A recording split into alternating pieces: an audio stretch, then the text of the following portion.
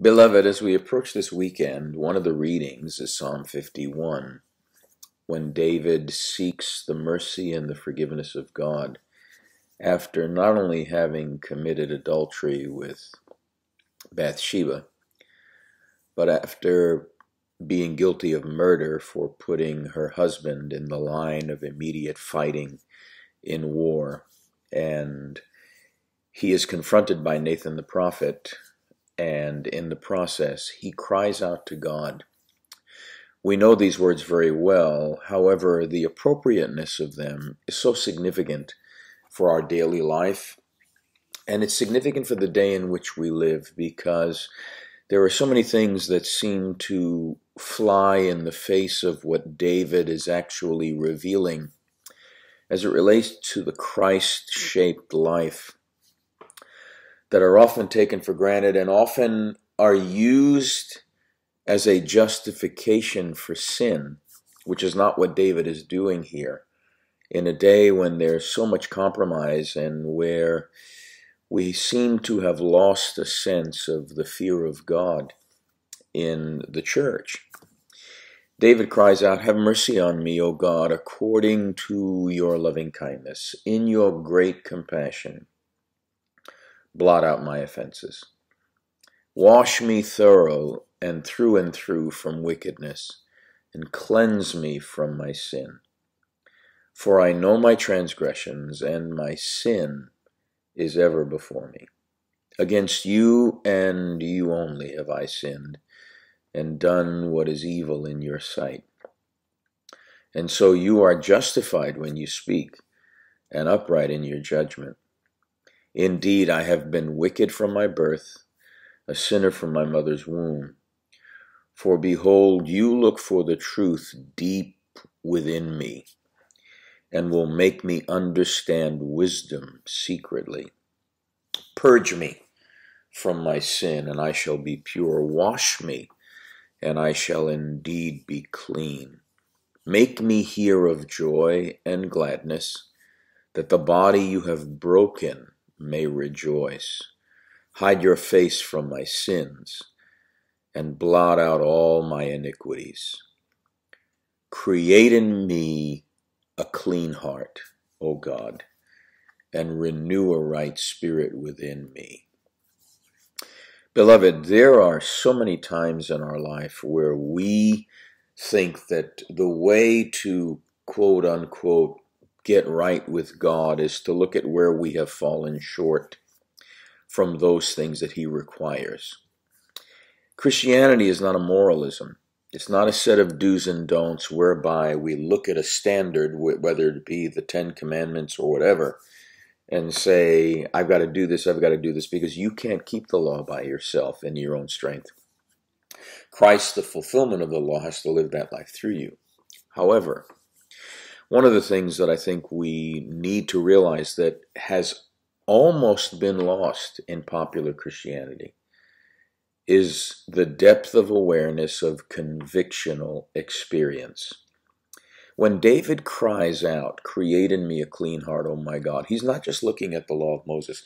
He has not only been confronted by Nathan the prophet when Nathan says, "You are the man and you're guilty." He has a profound encounter, equal to the encounter of Isaiah when he sees the Lord high and lifted up and the train of his robe fills the temple. And Isaiah says, "Woe is me, I'm undone.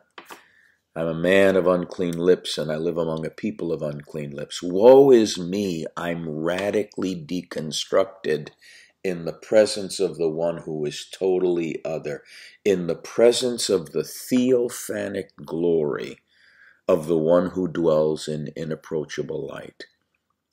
Beloved, the Holy Spirit wants to convict us of sin, of righteousness, and of judgment. The late James E. Loder, Princeton professor, who wrote a book called The Transforming Moment on convictional experience, I believe has something to say to us. Though he's dead, yet he still speaks.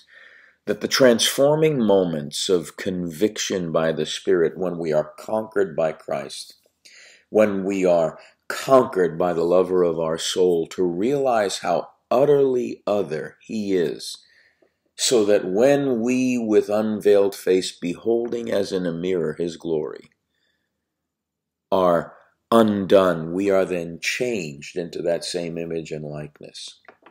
I fear we have become too familiar with Jesus, and we've reduced him to being our BFF, and have failed to realize that he is the Lord of glory.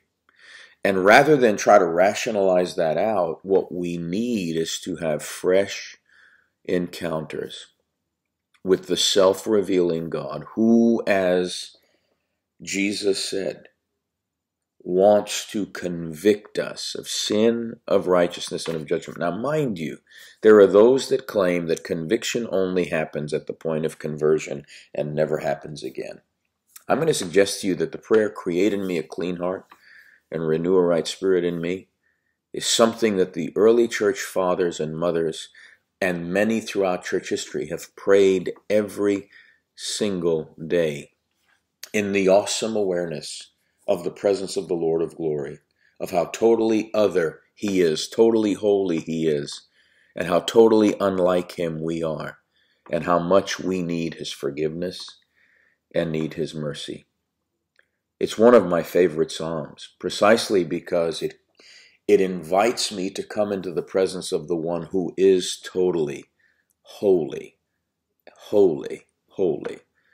And that in the presence of the Holy One, a deep conviction is formed that he is God and I am simply a human being called to bear his image and likeness, and yet so miserably fall short of that even though I am saved by grace, yet I need the ongoing self-revealing God to make himself known to me in all that I can handle of his glory, so that I can be formed and shaped into his image and into his likeness, to live the cruciform life, the cross-shaped life, the life that Paul says to the church at Corinth, "I determined to know nothing among you except Jesus Christ